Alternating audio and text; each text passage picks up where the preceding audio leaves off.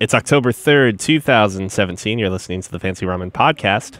It's November 3rd, 2017. You're listening to the Fancy Ramen podcast. I'm Neil.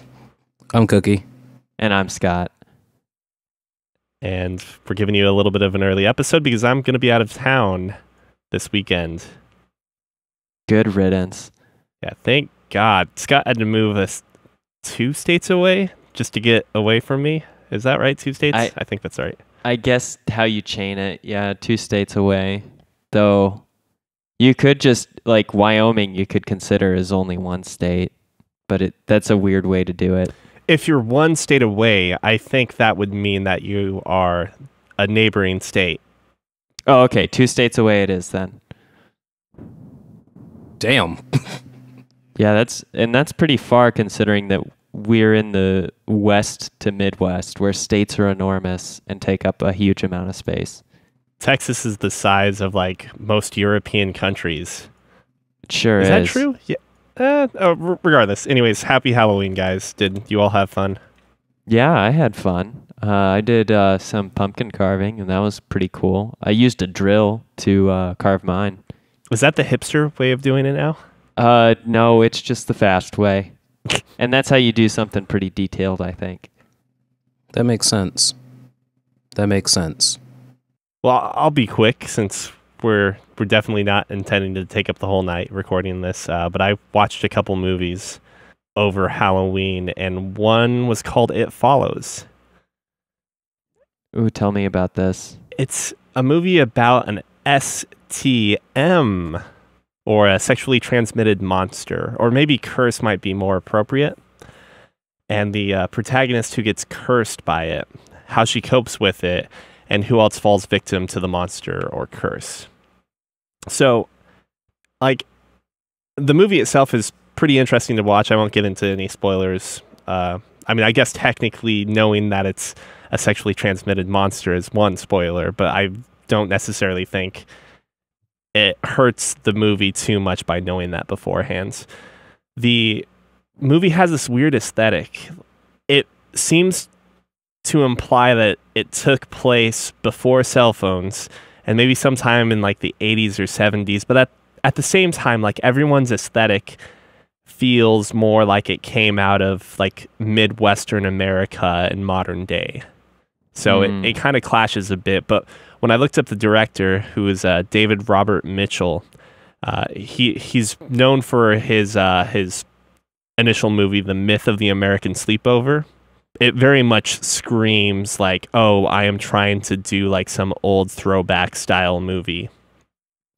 And you see that with the theatric poster of It Follows as well, which you otherwise don't necessarily get. So I don't know if that's a good thing or a bad thing, but it's pretty interesting, and it's definitely an unusual movie in the horror category. So if you want something a little different, I'd recommend it. Quick question. How often do you think that a throwback to a previous generation or so in film is because of aesthetic and not because it's easier to buy antiques and use them on set? Like, how much of this do you suppose is a result of cost?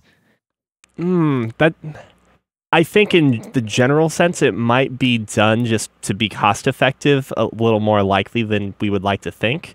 But in this case, I think this guy's just kind of a hipster and wants to, capitalize on nostalgia for like certain audiences, and then other audiences cater to like the cool thing, which is like, I'm going to wear this Teenage Mutant Ninja Turtles t-shirt even though I never watched him as a kid, but because it's cool to wear old stuff.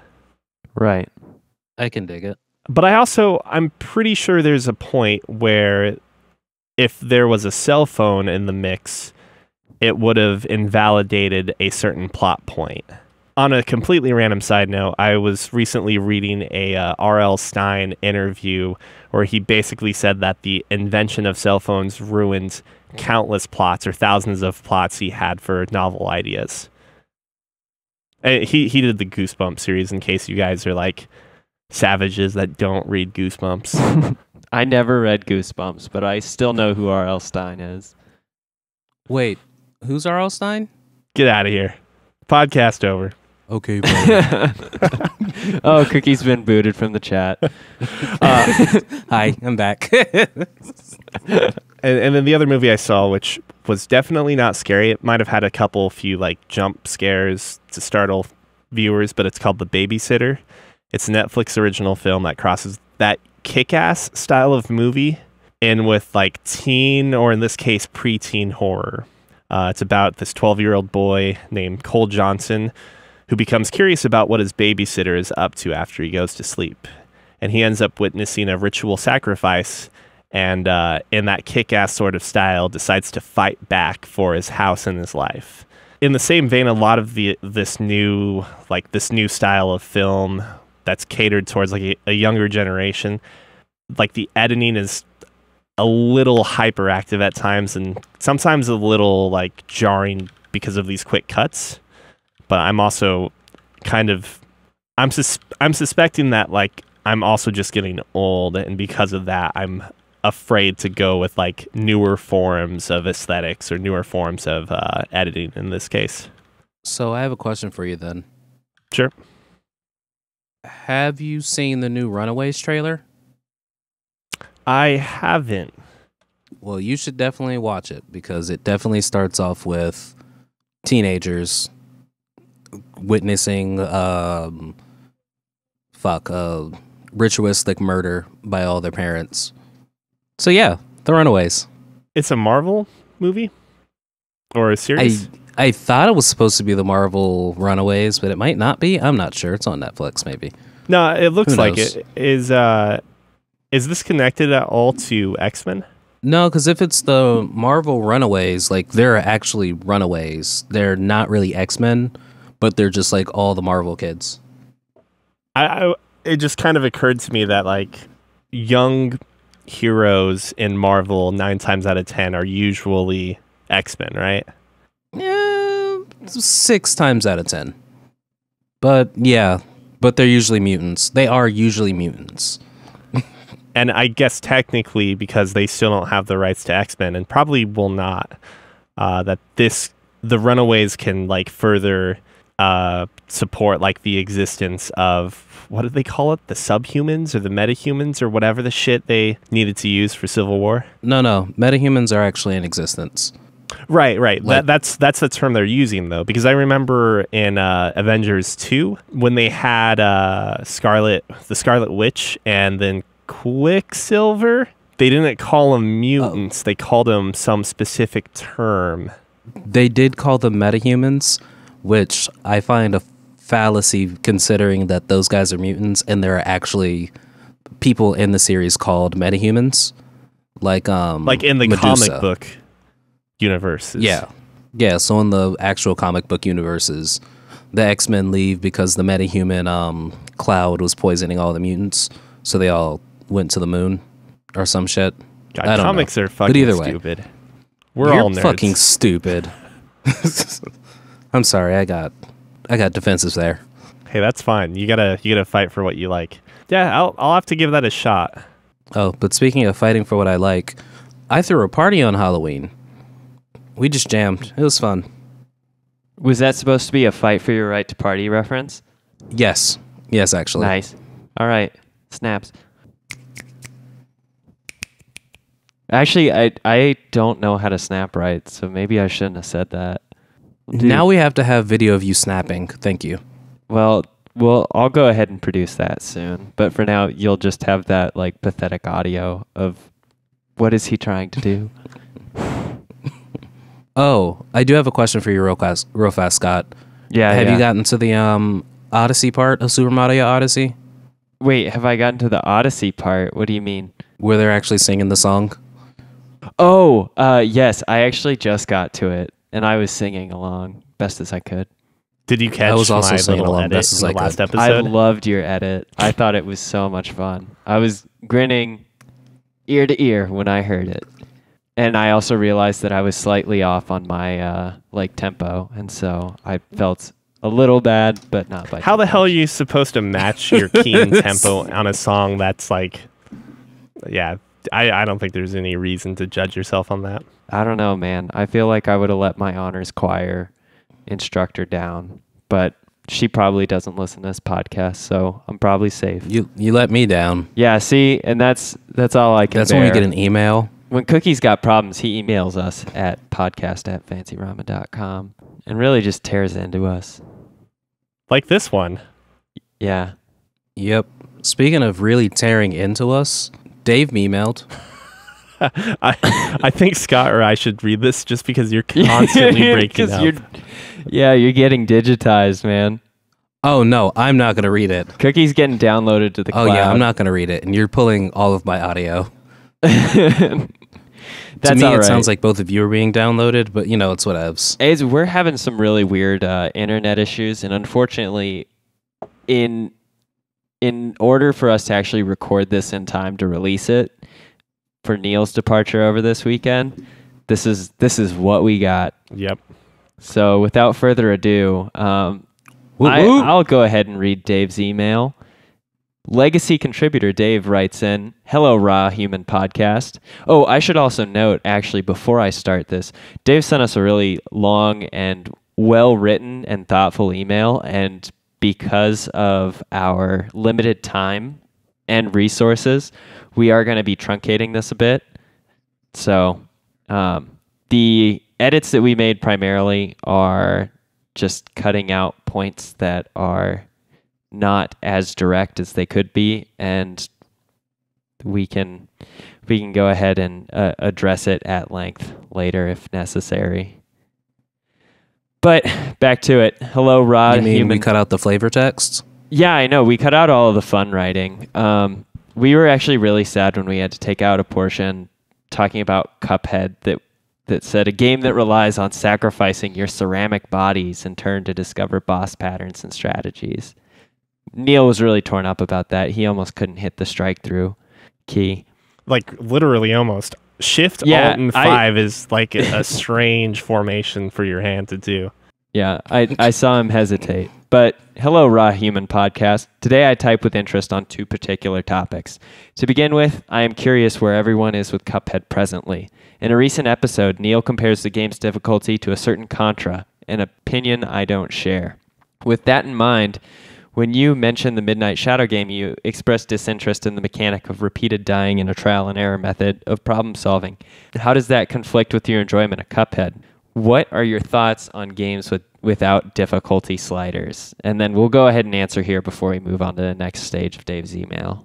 I mean, well, I guess to answer, I think we're in the second world right now for Cuphead. There's just a lot of games we've been playing, and I think we're stuck on 2 bosses right now. So second world, we're not even that far, I guess. But what the difference between Cuphead and Yomawari is that when you die in Cuphead, it's less than a second before you start the match or the boss battle over. In Yomawari, depending on what point you are at the game, you might have to spend another 10 minutes going back to the same point you were just at. And then you may very well just die again because you don't understand the pattern. That totally returns to my complaint in Final Fantasy 3 or 6 or whatever, for instance, where the more you have to work to get back to a boss fight just to try again, the more frustrating and easier it is to kind of give up.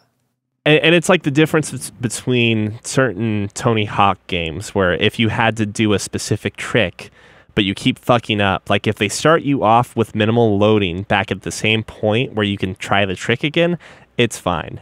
But if you have to go over, like if you have to traverse the terrain to get back to that point, it makes it ridiculously annoying. Right, every failure hurts a little worse. You know, Cuphead technically has the easy modes for the bosses. I've never really come across a game where the difficulty was such a I guess like a barrier for me to like pass a certain point that I just stopped playing. I can't necessarily say I've ever felt negatively about a game without difficulty sliders. At least nothing comes to mind. Like, I think Cuphead's perfectly reasonable, especially considering it takes literally seconds to restart a boss run. What about you, Cookie? how far have you gotten in Cuphead, and what's your feelings on that? So, you guys are probably not going to hear me, and I'm going to sound real digitized, but I just want you to nod your head in agreement, okay? Okay. I'm doing it. Perfect. Dave, I haven't gotten any farther than what I did with my wife, so I think like 4 or 5 bosses in on the first world. I don't think this game's actually like terribly hard that would make me want to give up. Reason I did give up is because there are too many games to play. Let's see here. It doesn't really conflict with my enjoyment of Cuphead. I actually still think that game is beautiful, and most of the enjoyment I get out of that game really only comes from the aesthetic style of the animation and the art style, the direction it went to. Gameplay wise, I think it's just okay, but I'm not really much of a dying in a trial and error method while problem solving type of game person. I really just like to, get through the story and or just shoot people. I'm kind of simple that way. I'm sorry. I can't help you there. But now, that is the end of my little rant. Neil, Scott, nod your heads. Perfect. Good points. No, I got most of that. Yeah, I got all of it. I thought that was pretty cogent. My opinions on games without difficulty sliders, being someone who plays a lot of Dark Souls and games like that, I haven't ever hit anything that's been so difficult I've been unable to complete it. However, even though I really enjoy those types of games, I'm all for difficulty sliders. I think if a developer wants to add them to create greater accessibility for players, I'm totally comfortable with that. And there are some games that the level of detail in their difficulty sliders, as opposed to just sliding from very easy to very hard or an impossible, like the ones that let you adjust, say, certain elements of the game to customize your difficulty, I think that is the most amazing thing. I wish there were more games that could do that, but I understand the limitation behind developing games that allow you to adjust, say, like the level of enemy color awareness of your skin. And Oh, I said the color of your skin. Oh yeah, exactly. That's important too. I have to, live my life as a pretty plain white guy. Every once in a while I've got to mix it up.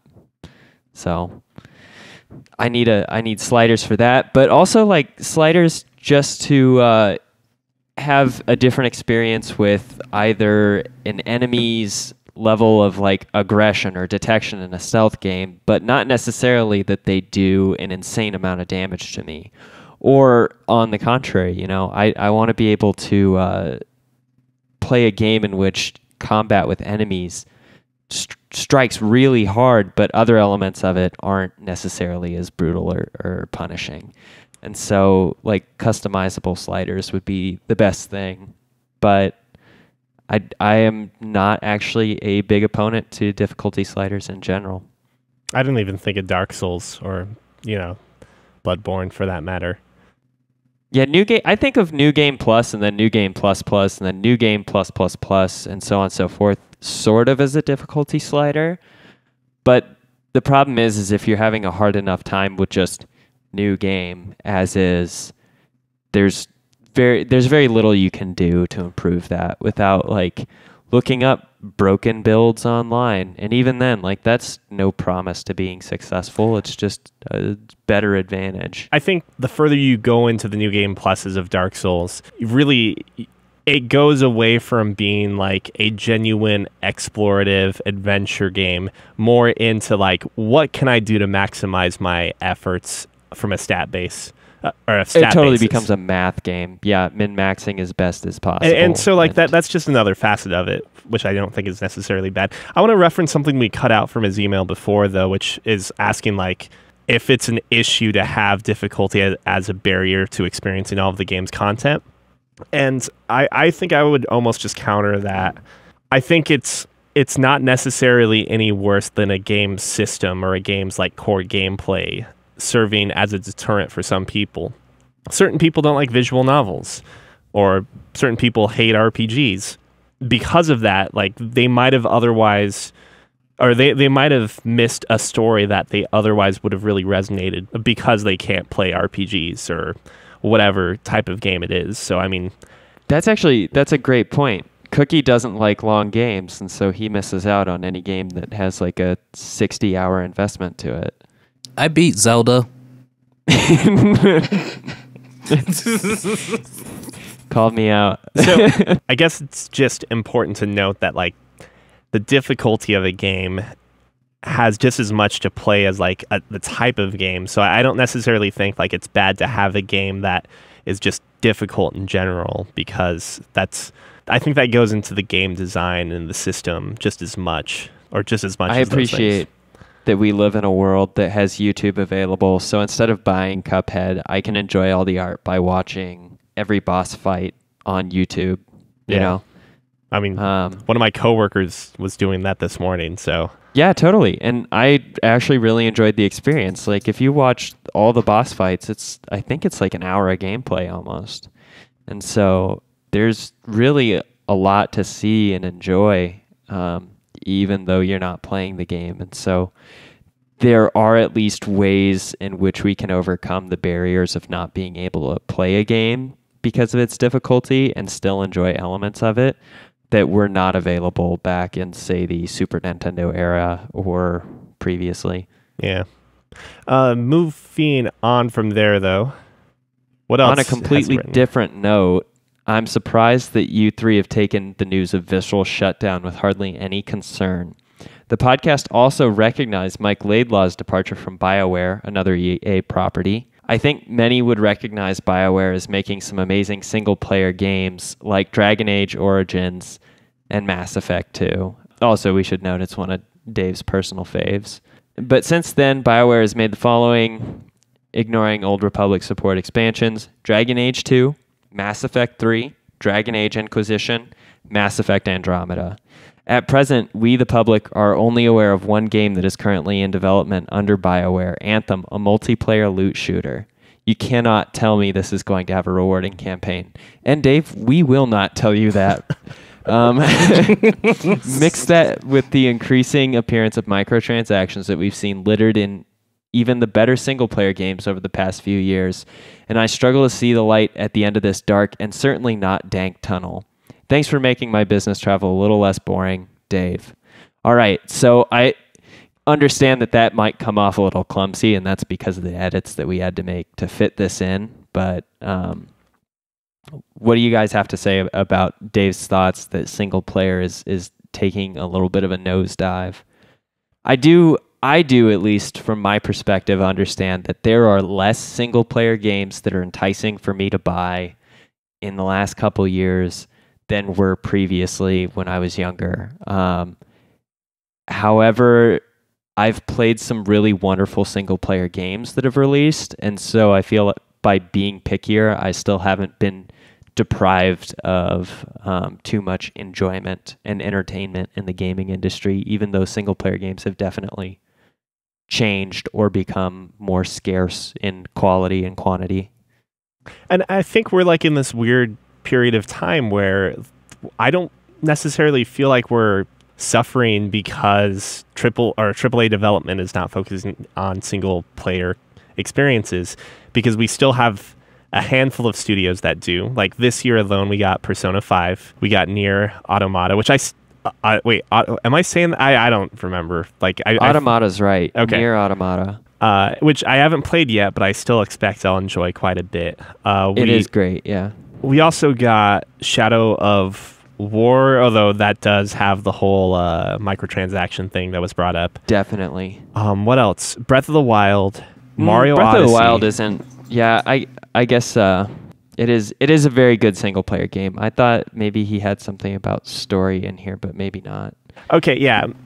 I could see that being a thing. And then you could argue too that Mario Odyssey maybe doesn't have necessarily like an enriched story that brings out characters, character development. Good God, is that single player gameplay good? Yeah, exactly. So yeah, maybe we're not seeing a bunch of games come out. Like and speaking of which, we still have things like Uncharted, The Last of Us 2, and granted, I realize those two games, or those two franchises in particular, probably only exist because of first-party funding. Like, those are console sellers. I don't know. I definitely don't feel like we're even feeling the effects right now.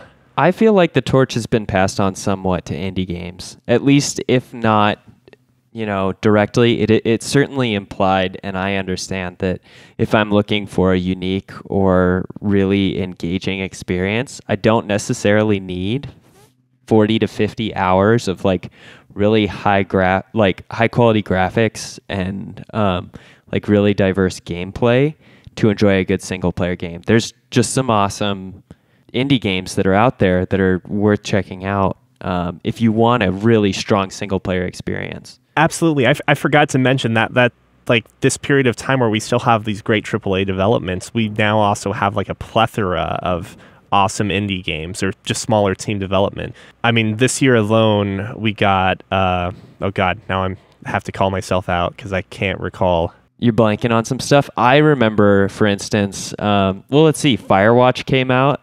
I really enjoyed Hyperlight Drifter this year. What else do we have? I'm just scrolling through my Steam right now trying to find all of these. Inside came out. Oh, we got, and now granted, these might be more polarizing opinions, but I played the letter for apparently 53 hours. That's a pretty good number. I played, what else? Like Heat Signature is maybe not like an enriching story, but that game is super fun. Was Life is Strange this last year, sort of? Like the final episode came out this year, right? The new prequel came out this year. Yeah. So there's stuff around, and like maybe not every other game is a single player adventure game anymore, or action adventure game or action RPG, but like I think that's also partly what was wrong with games over the last 10 years. Like we got so many Assassin's Creeds, we got so many we just had this influx of games that there were a bunch of mediocre to average games, and then you just had a few gems hidden amongst them. My opinion on it is something has to take a back seat. We have couch co-op games back in the ring. Something has to take a back seat. I'm sorry, Dave. I need my couch co-op. I don't even think we have couch co-op on a AAA level yet, but if that happens, which I don't necessarily think it would, we don't, I'm curious but it's back. to see it. Yeah. It's cool. It's good. It's fun. It's back because that left for a good 2 years. You could not find a couch co-op game anywhere.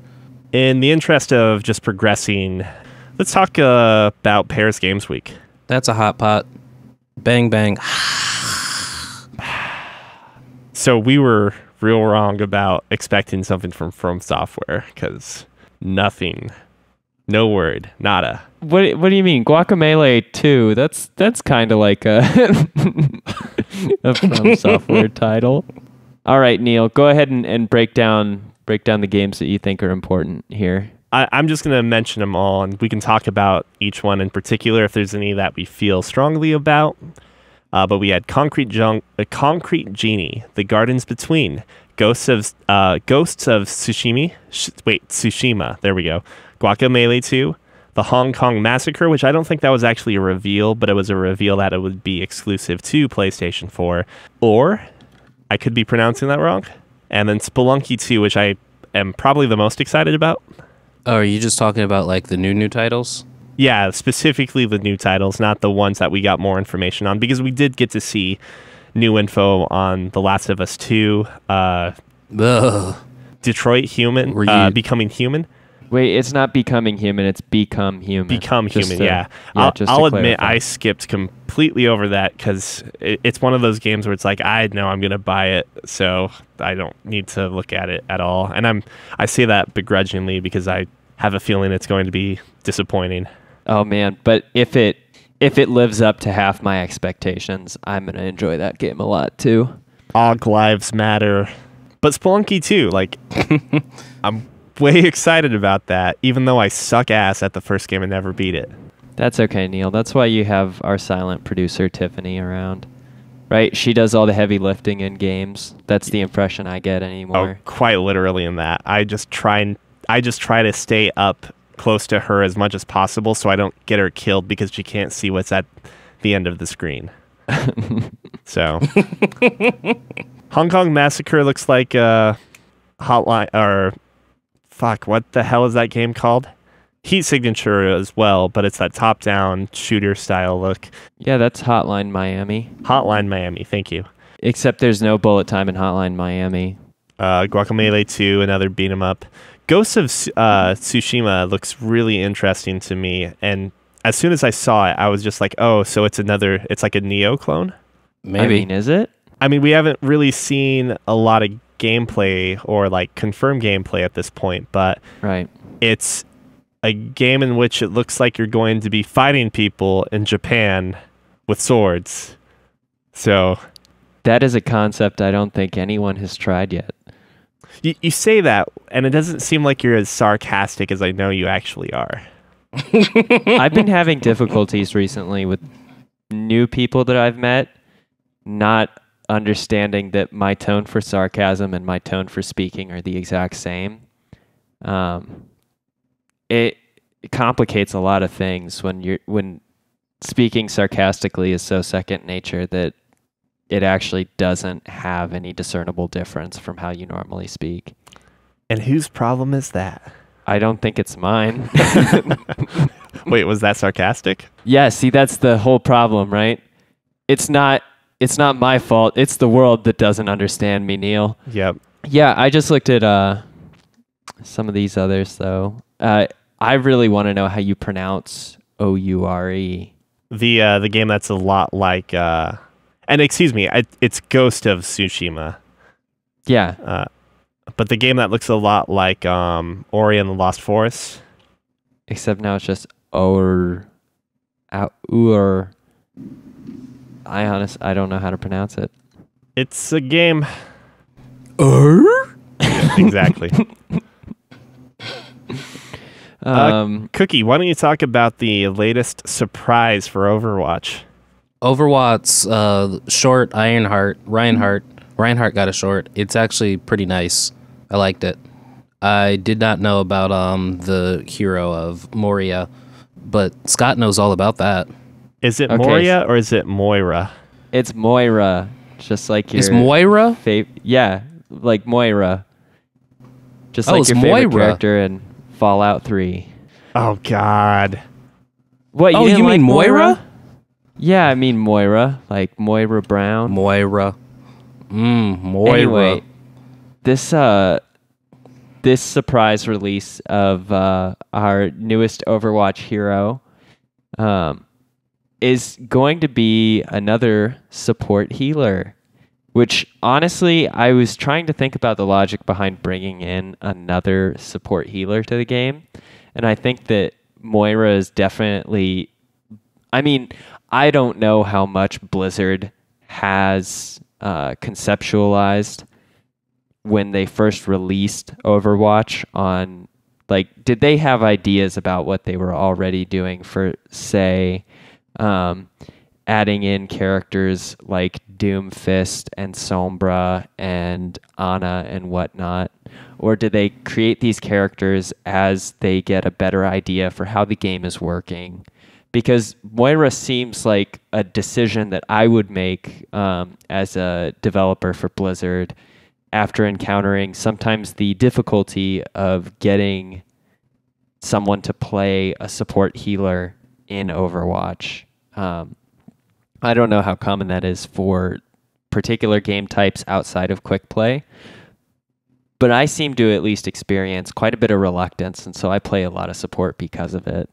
And her character kit really seems to fall into the category of trying to both satisfy the meta's need for a little bit more support healer diversity, which I don't know if you can necessarily say a need, but certainly extra diversity doesn't hurt in this case, with the kind of damage dealing abilities that would make a character more appealing to someone who also wants to rack up some eliminations while they're playing the healer role.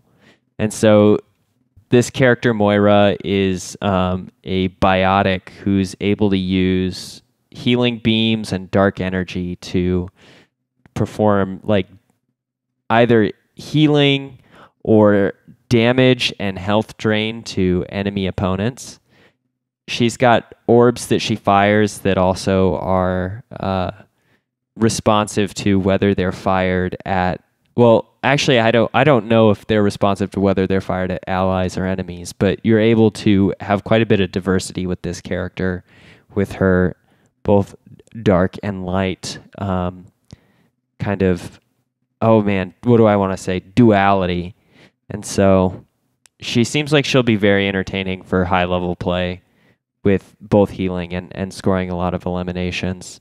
And her ultimate ability, I think, will be very effective when paired with snipers who have vision on the map. Hanzo, and I think it's Hanzo's Sonic Arrow and Widowmaker's ultimate, because it sounds like her ultimate can actually pass through walls, which means she could do a lot of damage engaging her ultimate from behind a wall with vision. But we'll have to, I guess, test her out once she officially releases. We as in you and Cookie? Oh yeah, me and Cookie. And that one time we played Overwatch together was actually a lot of fun. We should do that again sometime. Definitely. And it actually went about successfully as we predicted too. We'd be like, oh, we're going to win this one. Oh, we're going to lose this one. It worked out at about that frequency. Next Sunday, we'll get back to the usual thing, and we'll be talking a little more about Mario Odyssey, as well as a few other things. You mean we'll actually have a good podcast? Well, you didn't like this one? Maybe. Oh, I just think it's really hard when all three of us are remote and we're having internet connectivity issues. Yeah, that's and true. We're on a time crunch. Like, my apologies up front for anything that seems like it's not particularly cohesive or well put together. Because of my Slack chat issues, wasn't even aware about our recording today until it was pretty much time to go. So until 45 minutes ago. If you have comments, questions, or corrections, you can write into podcast@fancyramen.com. And if you've been enjoying the show,